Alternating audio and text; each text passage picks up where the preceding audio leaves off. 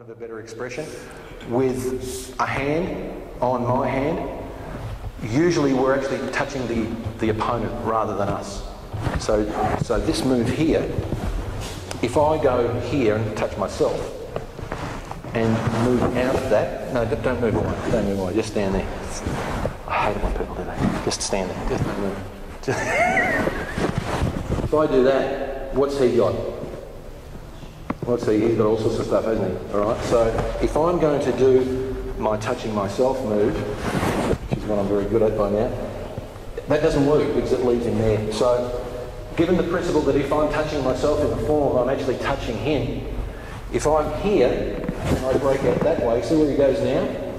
See where he goes now? So I've got control of this hand, and that hand over there is a lot harder for him to do anything. Yeah?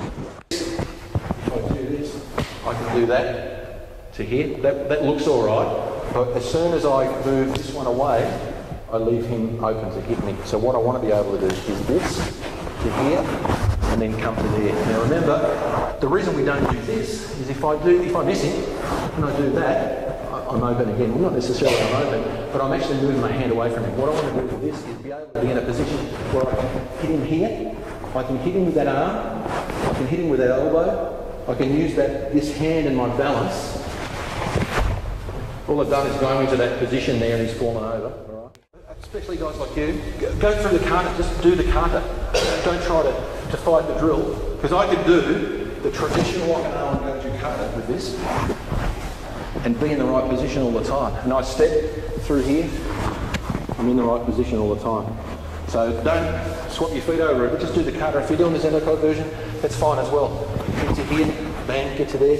You can step in this way if you need to, that's fine. Because what you're doing is you're bearing down on him, all right? But we'll take it to the next step from here. So here I am. I want to take him around here. He's blocked. I've come in forward to there. I've done my little knee and or kick, depending on what that is. And then what's the next move from here? Once I've done there, where do I go? No. Not quite. It's the other way, yeah? The other way. So one's here, one's here. If there's an open, there's a close. All right, so here we are, from here, again, bang. This is an open. So what have I got to do now?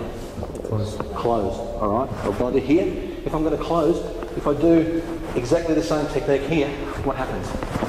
That, which is an underhook and a pike. And you also didn't make him put his hand in the right place. So, if I just do the form, funnily enough, if I just do the form, he can't hit me with his hand because I've got it. And if I hit him, he can only block me with that one. So he has to put his hand where I want him to put his hand. If he doesn't put it there, game over. Do not pass go, do not collect $200. If he puts his hand up there, then he's where I want him to be to do this next one. And I can do that 15 times, as I said. Application, don't worry about the application. I can turn him over, I can lie him down, jump on his head. But let's do the drill. In the form, I turn around, my left foot's forward. We just do the form. Turn around, and my left foot's forward. I want to drive in there. I don't want to be here. Throwing his punches at range. I want to come and move into him. So he does this again. Bang. And so when I do my sweep, this way, he's not there, he's actually here. So I've got to do it the other way. So I do this. Well, which arm's he going to block with? This one. Because if he blocks with the other arm, I'll come inside him, I'll come outside him, I'll do all sorts of things. He has to block with this one, otherwise he gets hit in the head. So from here, if I'm in the right place, bang to here, and I throw this, he's got to block with that arm. And then I grab it and I hit him underneath. And he's got to block with that arm, because I've got this one. He's got to block with that arm. And I grab it, and I hit him here, and then I step forward, throw my reverse punch, step forward, throw my reverse punch. It actually comes this way. You can hit him here. We can use this.